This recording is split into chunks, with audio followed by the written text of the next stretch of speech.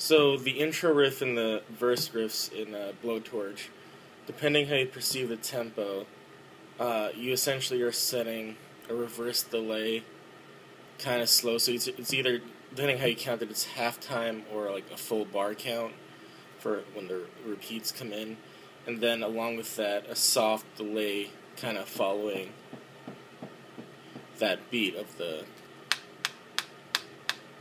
kind of the pulse of the song.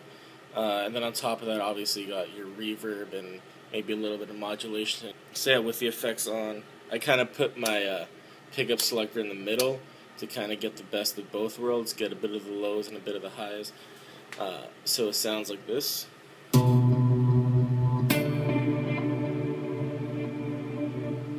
So you notice by the time I hit that second chord, the reverse of that first note is kicking in.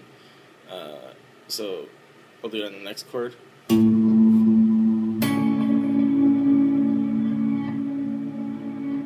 The chorus, you essentially, with that effect, turn on your distortion and tremolo pick away.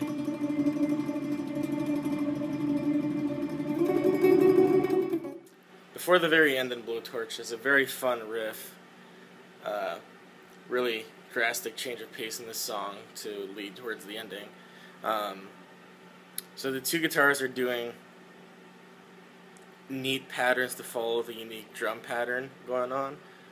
So the guitar on the left side is doing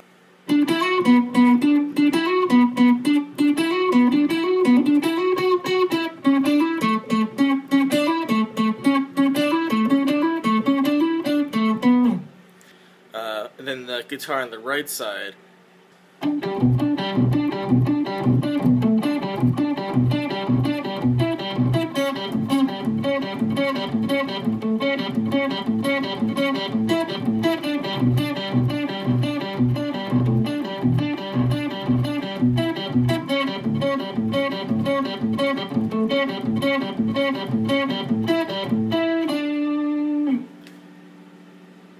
yeah, it's a lot of fun.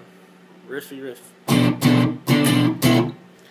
So for the very ending of Blowtorch, you're going to have a bit of fun with your guitar.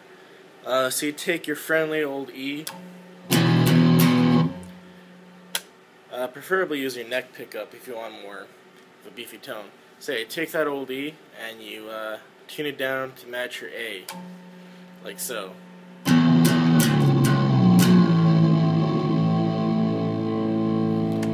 And from there, you just have some fun with your octave chords.